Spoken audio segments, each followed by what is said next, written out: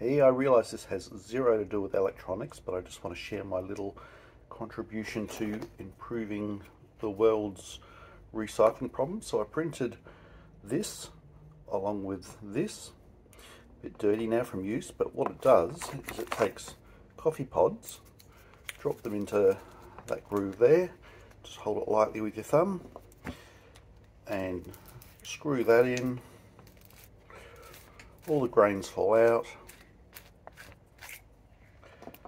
and then you have a nice clean coffee pod that you can send to the recyclers.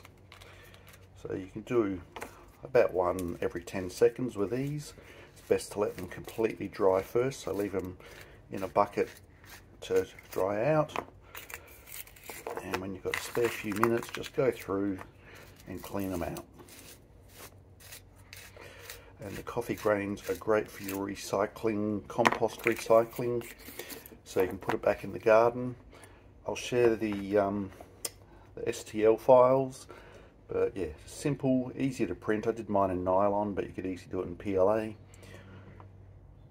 Thanks for watching.